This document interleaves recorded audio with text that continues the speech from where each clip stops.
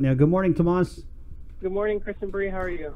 Okay. We were talking a lot about the CNMI yesterday, and of course, I was able to ask the governor that question about the furloughs that are going down there. And man, and then just thinking about everything that's you've been reporting on, my heart goes out to the Northern Marianas. Mm-hmm. Yeah, it's changing times for everyone, and just to provide some updates.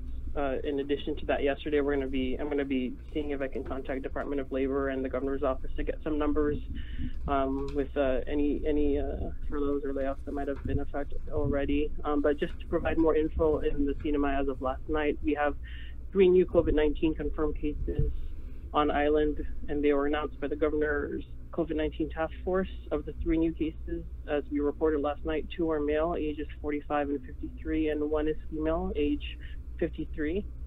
The new cases are monitored by The 3 new cases are monitored by medical teams at the designated quarantine location on Saipan, which is Kanoa Resort.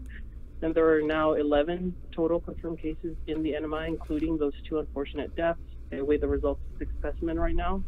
And the Commonwealth Healthcare Corporation is also preparing to use a portion of its parking lot to set up that 50-bed field hospital on Navy Hill that they received from the National Stockpile. We also learned yesterday from the hospital CEO, Esther Almunia, that massive testing of members of a faith-based organization, rather massive screenings have taken place between 400 and 500 of those members who voluntarily offered themselves up for screening, and they continue to be monitored through their texting system and by some of the officials. Almunia also confirming on island testing capabilities are potentially available in late April or early May. She, of course, says the ideal situation is for everyone on the island to be tested. And with regards to PPE and staffing, she says that they're able to operate with sufficient supplies for the moment, and no one is being left without a PPE at the hospital, especially after the arrival of the materials. And also overnight, the regional task force released the priority details for testing. And with the exception of a few specimens submitted to the CDC and the State of Hawaii laboratory, the majority of specimens from the CNMI have been tested on Guam. And so those are some of the updates that we learned over the past few days. Right. Do you have any further update? I know there was a letter that the governor issued regarding furloughs of government employees there. And I believe a list was supposed to be submitted yesterday to the governor's office. Has there been any other information on that? Yeah, I'm working to get that information today from the governor's office and potentially from, the different departments themselves who obviously offered these lists up. I do know that some were delivered. Obviously, they had to, and we hope to get those numbers. And some also hear from the experiences as well, because these are real people we're talking about. Yeah. So, but I don't have that right now. So. Okay. Well, just for clarification, are we looking at reducing the government in half, or is it just the budget by half? It wasn't exactly clear, but I know that I'm trying to pull up the release. I'm just going off of memory. The release says reducing the cost. So, you would. I don't know how that translates to necessarily the amount of personnel, but right. But I think the main takeaway is that a lot of people are going to lose their jobs. Yeah.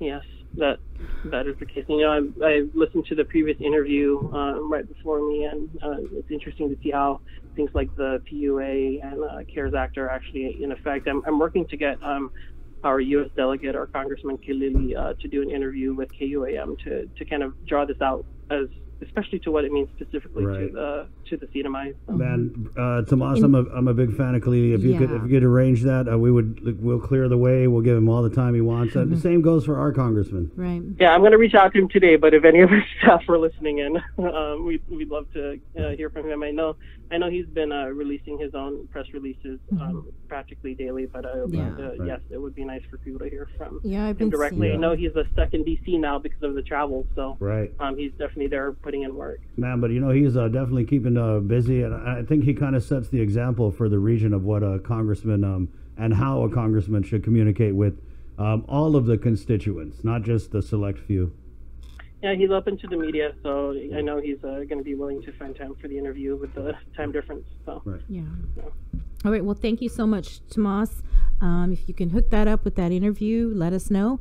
And whether you do it over there or we do it, we'll definitely get it done.